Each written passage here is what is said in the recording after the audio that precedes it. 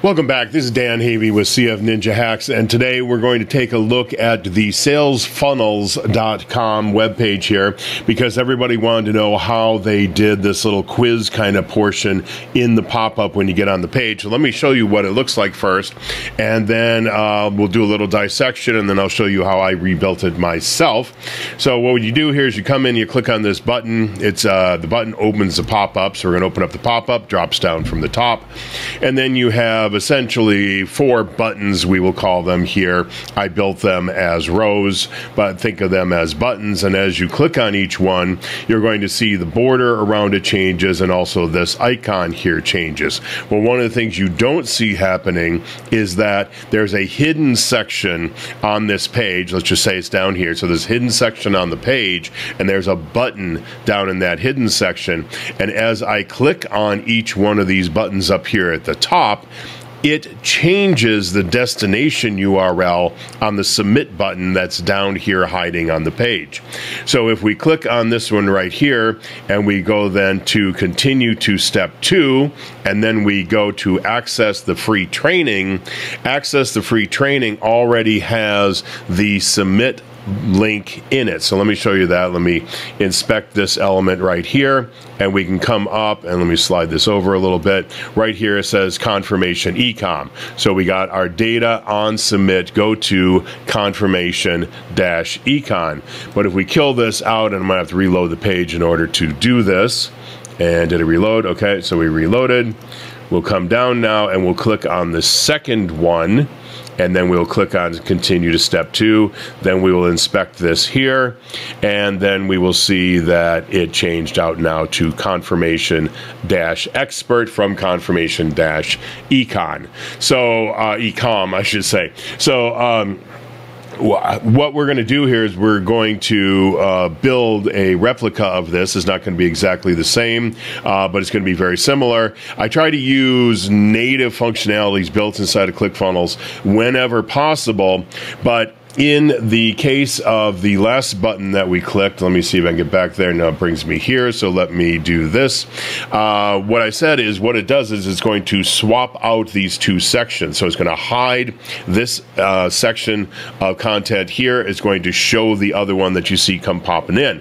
Now, how I wish I could have built it was clicking this button here just did a hide show on the 2 different sections that I built. But because right now inside of ClickFunnels, there's a weird animation that goes on, whereas the element that is shows on the page before the element that is hidden on the page, and because of that we're going to have to do this with a little bit of code. Once they get that bug fixed, you should be able to do that part of it just by clicking on the button and doing a hide show and toggling them out.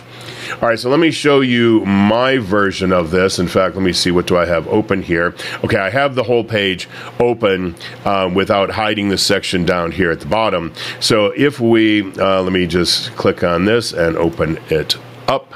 We're going to see here, I got the same thing here. On submit, go to, and here it says google.com because that's what this first one is connected to. If we click on this, it now changed it out to facebook.com and to yahoo.com and then to clickfunnels.com.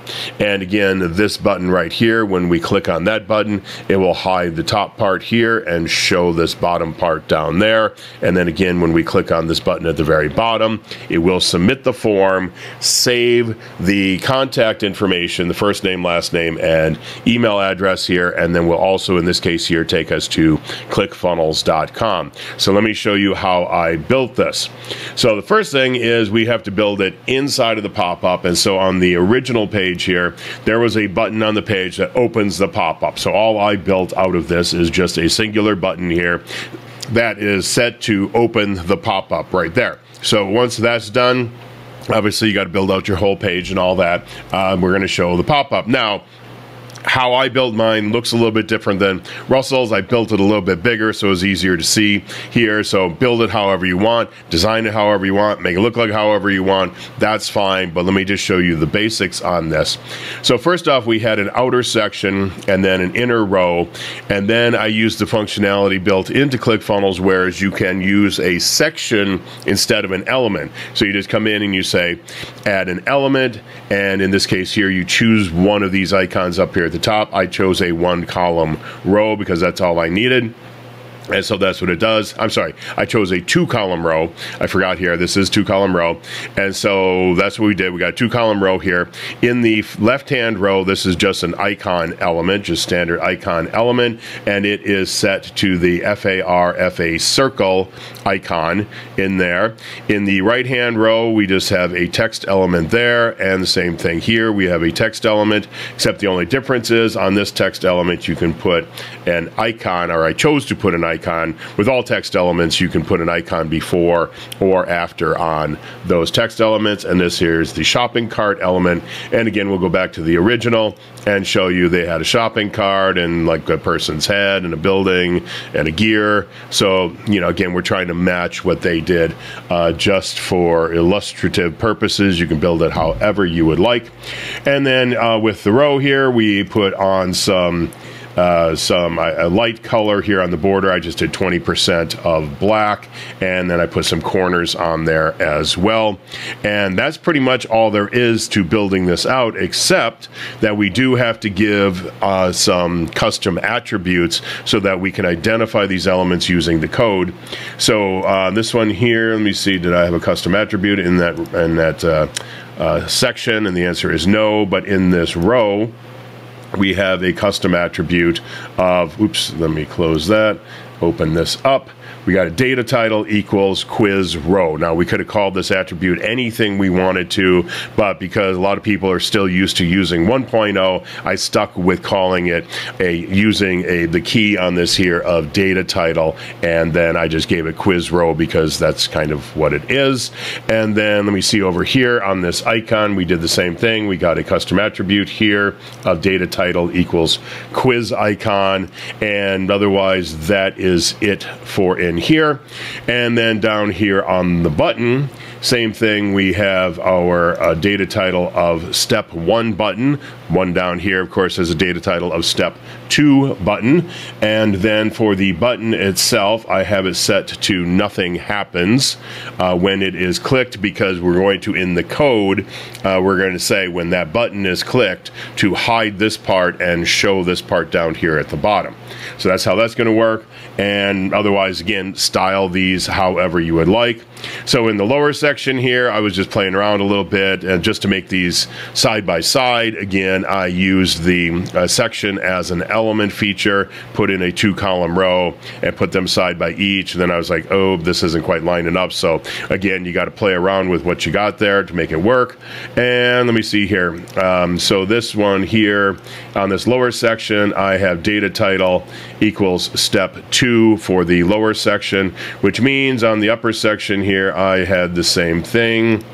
Data title equals step 1. So we're going to hide step 1, show step 2, and you're also going to notice in here I also put in some titles in here. These are just titles that you see internally that aren't actually part of the code, and that's where I was trying to do the hide show button, but again found out that that animation hasn't been fixed yet, and so I had to scrap that and go to doing it with code.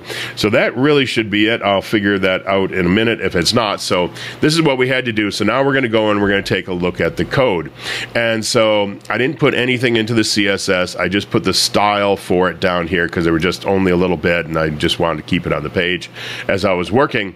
And so the first thing I did is I said, okay, what are the 4 possible destinations that we can go to? And so I built an array up here. So it says constant or const links equals, and then I have my 4 array items here. You want to put them in quotes and separate them by commas and put a square bracket around them. That signifies that it is an array. And then the first thing we want to do is we have to set the initial state. So as you saw, when we built out these buttons here, none of them had a circle with a dot in the middle, and none of them had a dark border on the outside. They all had a light border on the outside. Okay, but when you start off over here, this top one is if it had been clicked.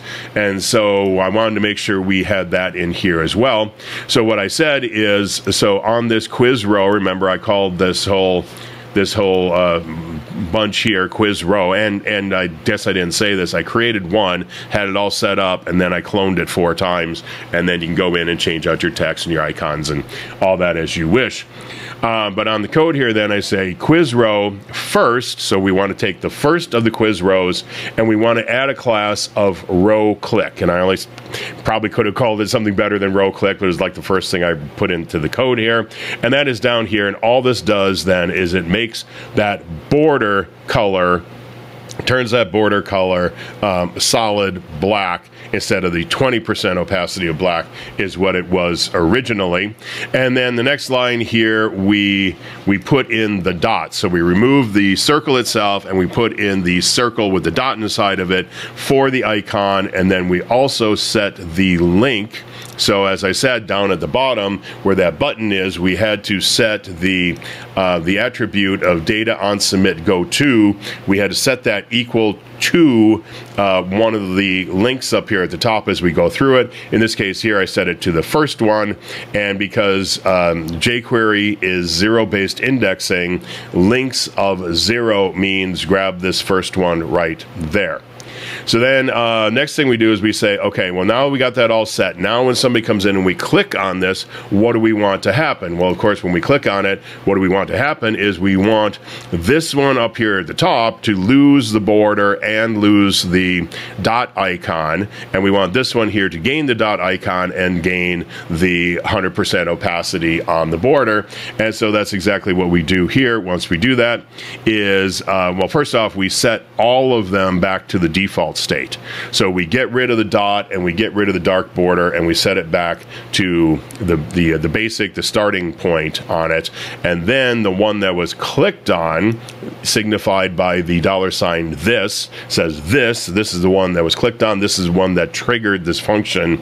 We want to then put in the dot and add that class, which then changes the border opacity. So that goes in there. Then the very last thing we want to do is we want to figure out, okay, of these 4, which one did we click on? So we go out, we want to look for the index of the one we clicked on. And remember again, jQuery is zero-based indexing, so it's 0, 1, 2, and 3. So if again we click on the very first one, that is 0. So this down here will return 0 because what we clicked on was the zero-based index for this one. And then it says go up here, find the zero-based index, which is google.com.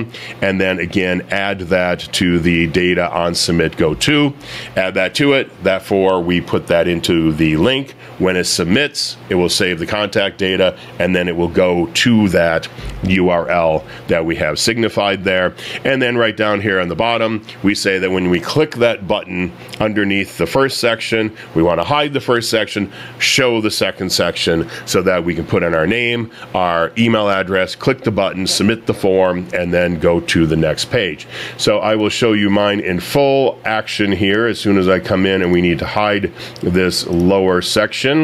So there we go. And again, you see here, none of them had the dark border, none of them had the circled dots or anything. We will save that. Go to a live page and click there, and now you see this one, the very first one, that is set to the original. Now if we click something else, what happens is all of them, how it works is it sets all of them back to the default and then highlights this one right there. When we click on this button, it will hide this top section and it will show the lower section, except all of a sudden it's not working. Let me pause for a second. Okay, and as I was redoing the code, I just mixed it up. I named number 1, number 2, and number 2, number 1, and so I just kind of messed that up there. So now let's take a look at this. Oops, we have to get out of here and reload the page because I ended up on the second one. So did it reload? Let's find out. Yep, it did. And so again, we come to our e-com funnel right here, let's say, and we will click to sign up.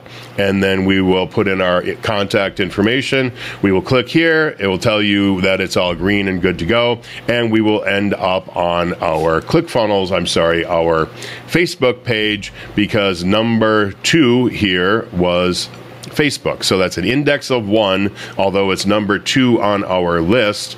And again, that was associated to the second one here, which is what I had clicked on. So that is it. That's how you can easily put this all together. It basically really comes down to you change out a little bit of CSS and you kind of hide and show some stuff.